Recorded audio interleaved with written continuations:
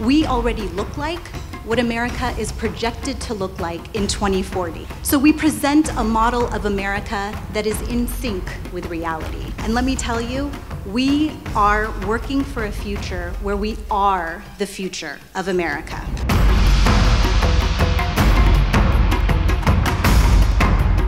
I'm blown away by your speakers tonight. I feel so incredibly privileged to have been in that room. Part of the American story that never gets told is that Sister Ilhan Omar and myself got elected by fellow Americans that didn't share our faith nor our ethnic background.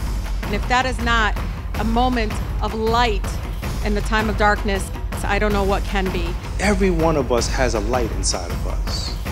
That light has been placed in us by God Himself. And so not only does that mean you were born on purpose, but you were born with a purpose.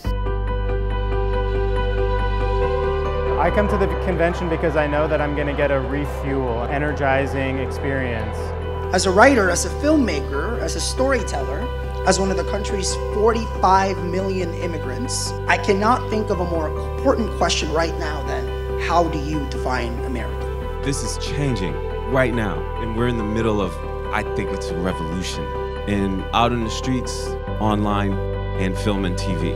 I've never seen as many diverse in voice, and people want to hear it. It is going to be wonderful in 2020 when we outwork the hate. We're going to be able to carry each other, all of our sisters and brothers in the movement. The title itself, This Is Our America, I think that work will never be done. MPAC will continue to do that work. Our work is focused on the ground level by working with policymakers and opinion shapers so that Muslims have a voice in creating and implementing the laws and the narratives that impact us all. We tie our spiritual quest with the values of the Quran to do the work.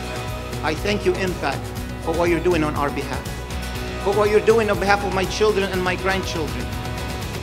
I thank you for every night that you stayed up to defend our rights and promote our causes. And I thank you for being my voice and my family's voice and my community's voice.